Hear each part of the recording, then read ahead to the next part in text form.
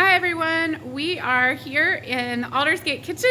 We're going to be making some salt dough that we can use for our Advent spiral calendar. So I've got Lee over here and Ruth's over here, and I am behind the camera, and we'll be walking you through how to make this salt dough. So to make salt dough, you need exactly 3 things. All-purpose flour, simple, store brand, nothing fancy. You need salt, again, just basic table salt. Grab the big jar. And then you need water, just plain old water, nothing fancy with that. So 3 really simple ingredients. All right, guys, you ready? You need 2 cups of all-purpose flour, and you need 1 cup of salt. Okay, so 2 cups of all-purpose flour and 1 cup of salt. We're gonna have to work on Lee's pouring skills. Ruth's got it. Scoop it out. It's a little less messy. Lee's picked the wrong measuring cup. All right. Sorry. There's now flour, everything. So 3 simple ingredients, right? Flour, salt, water. You can make a lot of things with just those 3 things, and they're pretty essential in any kitchen. So it has us kind of thinking, what are your 3 essentials? Water, salt, and flour. Chocolate. Chocolate. Ruth says chocolate. You could do a lot with chocolate. I was thinking more like family, Well, if we have friends. Chocolate works too. But it's kind of nice to think about, like, what are those 3 essentials? Because thinking about how much we can do with just some flour and salt and water, it comes together. Obviously, if we put in a little bit less salt and maybe added some yeast or a little bit of sugar, 2 cups of flour, yep, then we probably could come up with some really good bread. Cookies. What else could we make with flour and water? If we swapped out the milk for water, it would be even better. But for the sake of salt dough ornaments, nothing fancy. Salt's really heavy. The salt, yeah, there you go. It's bending my poor measuring cup. Just 1, right? Just 1 cup of salt. Yep, you can go ahead and pour it in there. I was waiting for Lee. I didn't want her. Yeah, Lee's got to open the new thing of salt. So let's see if we can help him with that.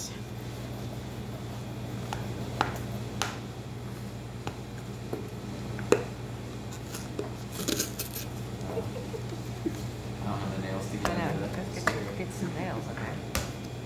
Oh, there. There we go. All right.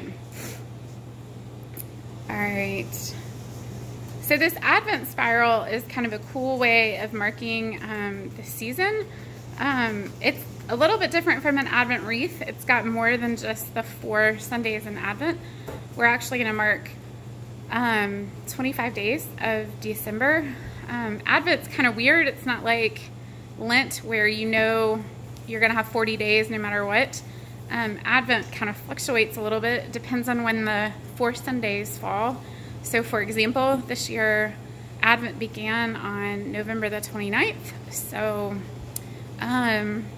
this is more of a calendar rather than just an Advent wreath like what you see in our church. All right, so they've got their stuff together. Add the water, add it. Don't necessarily dump that whole cup in.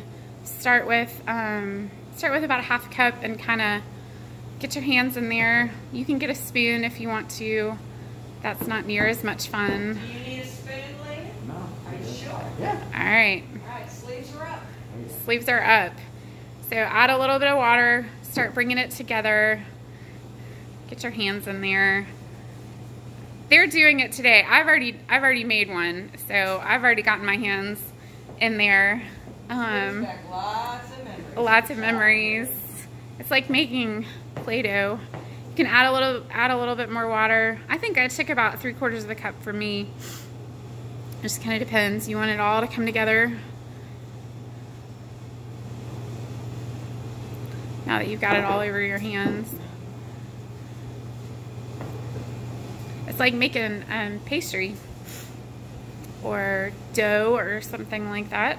So we're actually going to knead it as well once you kind of get it all together into a ball. Let's see. We're going to add a little bit more water for Lee. That'll help get it all together. So get in there. It's lots of fun. It smells really good in here. It smells like flour. So once it comes together and you can get kind of a ball out of it, flip it out of your bowl, and you probably want to use the counter for this, and you might even sprinkle a little bit of flour down. And you're going to want to knead it for a little while. So here, Ruth. Here we go. Here's some. Got some flour for you. All right, there we go. All right, I think you can flip that out, and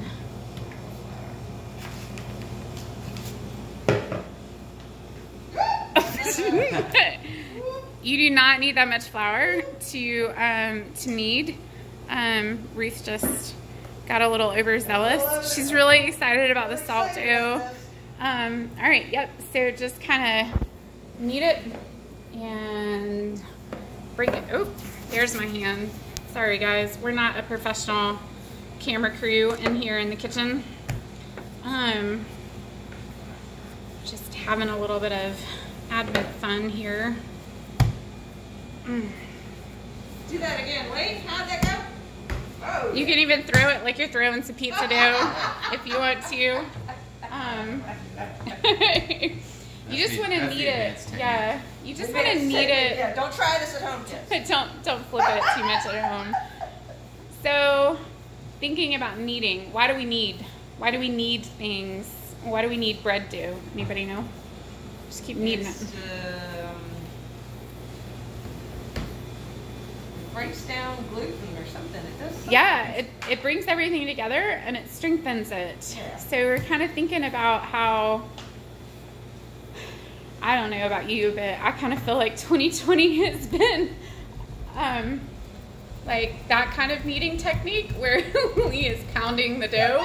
That might be kind of how 2020 feels, but it's kind of coming together and bringing together. And if we're thinking about like Advent themes, one of the passages that we read is from Isaiah, and it talks about how God is going to bring the valleys, kind of lift up the valleys and bring the mountains low, kind of making a way in the wilderness. And I think there's kind of something about that kneading process of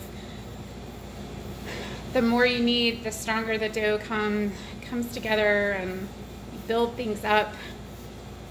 Lee's jumping the gun. Ruth's jumping the gun a little bit, kind of starting to stretch their Advent spiral down. But how does it feel? Less sticky? Less sticky. Less sticky? Feels good? All right. So when you think that you've kneaded your dough enough, and it doesn't take, I mean, remember, we're not making bread dough here. So there's no exact science to this. But when you feel like you've got your dough together and you're kind of ready to roll, literally, we are gonna roll. We're gonna make a snake. You're gonna make a really long snake. And if you think about it, a spiral is gonna go kind of around a little bit. And so you want a good long spiral. Yep. You want to be able to put 25 kind of markers or candles in that. So roll it out. You kind of roll a little bit. These two is a little bit, it's still a little sticky. It might need some more kneading. Do you want some flour? Yeah, a little bit. Yeah, a little bit more flour in there. Get it in there. There we Some go. of my extra flour. Yeah, Ruth's got some extra to spare. So roll it out, stretch it out. You can roll, you can kind of, it's almost like a pop sock, you know, where you kind of stretch out and roll. And you want your spiral to be kind of a good inch, if not more, thick, because you're gonna want it to hold up. You're gonna want it to hold a candle or something like that. So while they're working on their snake and getting that rolled out, let's talk about what you can use for your Advent spiral. So you can use a candle. This is just a simple taper candle. If you've got one of these, smaller is probably better. If it's too tall, then it might kind of topple over. You'd have to make your spiral pretty substantial if you want to use too tall of a tower. One of the other things that you can use is something like a marble. I've got a whole kind of thing here that we raided from the Messy Church room, but you can grab some of these marbles. You can find them with like the gardening or flower arranging kind of things. Even a button would work if you've got a good, it's sliding around in the flower, but you can use a button or simple rocks.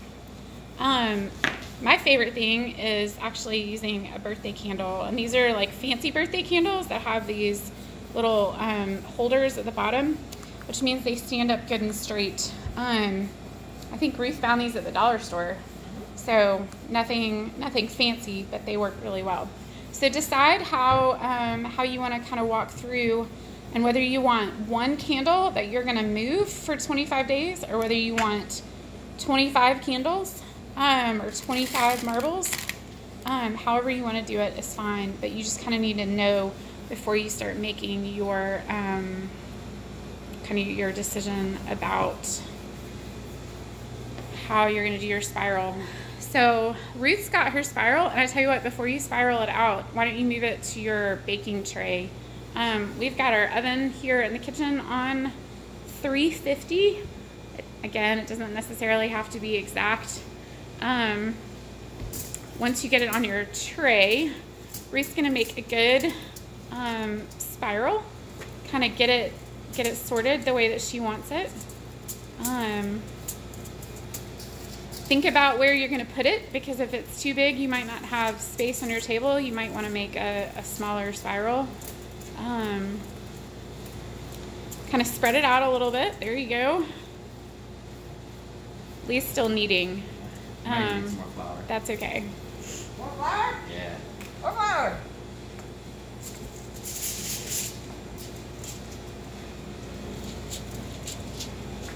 Get a little bit more flour. That's what happens when it's still sticky. Just kind of add some more flour to it. That'll bring it together. This is why we need things. This is why we need it. Is to bring that dough together, and it stops being sticky, and it starts being good to work with. So Ruth's got her spiral. Kind of stretch it out a little bit. I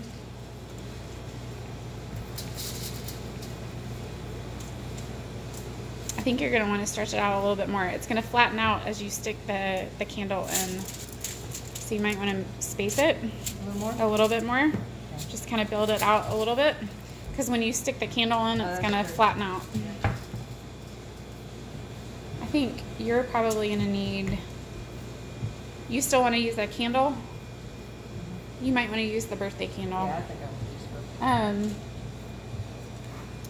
So, all right. So Ruth's going to use a birthday candle. She's going to use one of these. And the easiest thing actually might be to take one of the marbles or something like that and just kind of mark out 25. So you want to kind of space them out, and you want to get in there and kind of push down and leave that spot. Remember, this is it's gonna bake a little bit, so you want to stretch it out. And remember, if you don't get your spacing right the first time around, no big deal. You just take it back down and roll it back out, and it'll be fine. So she's pressing those in. And I tell you what, I'm gonna show you from here.